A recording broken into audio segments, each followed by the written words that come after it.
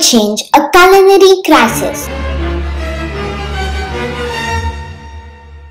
What if pizza gets extinct just like the dinosaurs? What a terrible world that would be. Even thinking of it gives me nightmares. Pizza is made out of lots of meat, wheat, veggies, and cheese. Some of these ingredients, like veggies and wheat, need to be grown in soil. But there is a big problem. Pizza could actually get extinct just like the dinosaurs. pH is the acidity level of things. Different plants grow in different pH of soil. Like blueberries grow in a pH of 4, potatoes 5, wheat 6, tomatoes 7, and lavender 8. Nothing grows in a pH of 9 to 14 and 0 to 3.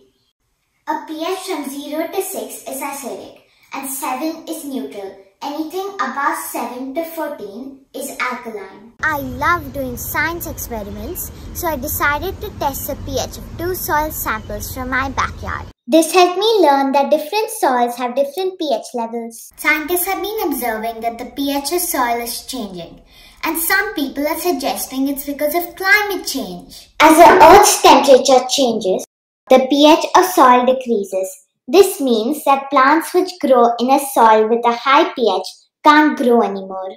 I'm worried that if the pH of soil changes too much, wheat won't be able to grow, which means that flour won't be able to be made, which means that, oh no, pizza won't be able to be made either. We need to stop climate change and save pizza. How can we do that? Switch off electricity when you're not using it. Walk or cycle for short distances. And plant more trees. If we all work together, we can stop climate change and save pizza.